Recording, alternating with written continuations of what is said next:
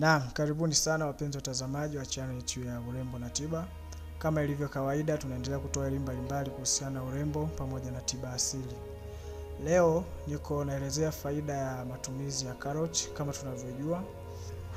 Ilhali wengi wanatumia kama kiungo katika vyakula vyetu. Leo nataka nikupe faida nyingine kuhusu karoti kama tiba katika miili yetu. Faida ya kwanza, kutumia karoti kama tiba, inasaidia kuimarisha macho kuona vizuri. Mfano tatizo la kutoona vizuri usiku, pia inasaidia kuondoa matatizo ya allergy kwenye macho, mfano macho kuwasha kwa sababu ya vumbi. Karoti inarutubisha seli mwilini na kuzifanya zisizeeke haraka. Hii inaonekana na uwepo wa vitamini A ambayo ni muhimu katika kuimarisha uwezo wa macho kuona.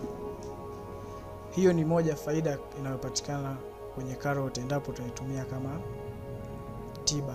Faida nyingine, huifanya ngozi iwe nzuri na yenye afya. Kama utatumia kurutubisha ngozi, hii unaweza kuikongua kwa kutumia kisu au kuikongua kwa kutumia blender mkono.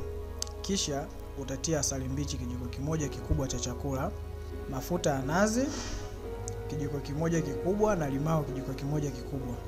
Changanya vizuri. Kisha utumie kusugua mwilini sehemu yoyote unayotaka.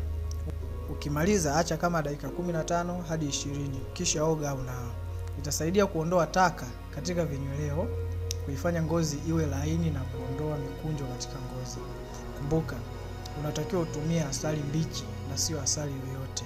Inaondoa mafuta yasiyotakiwa katika ini na kuliwezesha ini lifanye kazi vizuri. Faida nyingine, karoti inasaidia kufanya fizi na meno kuwa imara na kuchocheza uzalishaji wa mate. Endapo mtumiaji atazitumia karoti kwa njia ya kutafuna, anaweza kaimarisha fizi zake na kufanya meno yawe imara. Pia kwa upande mwingine, karoti unaweza kuitumia ikiwa ni tiba ya kupunguza tatizo la kusahau.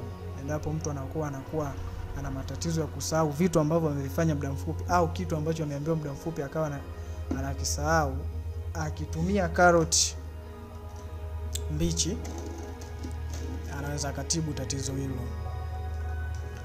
Faida nyingine, karoti hupunguza hatari ya kupata shinikizo la damu, kwani ulaji wa karoti husaidia mwili kupata madini muhimu ya potassium ambayo husaidia kutanua mirija ya damu, blood vessels, na kufanya damu.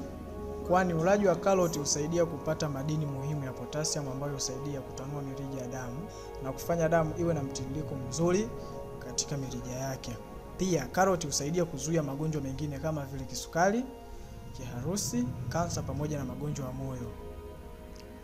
Hapa nazungumzia karoti mbichi na ile ambayo utaichanganya katika mboga, lakini unaweza ukajua unatumia karoti ni kama kupendezesha tu mboga, lakini pia inaweza ikawa tiba katika miili yako kama utanuia kuwa tiba.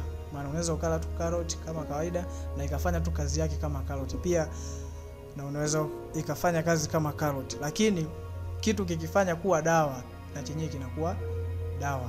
Kwa kama utaitumia karoti kama tiba kwa matatizo ambayo nimewaelezesha, yanaweza katibika.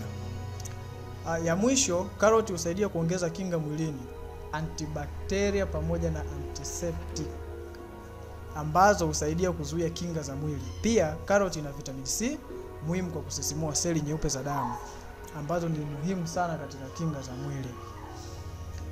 Kiufupi, leo nitaishia hapa katika somo letu kuijua karoti kama tiba tofauti na kuitumia kama kiungo.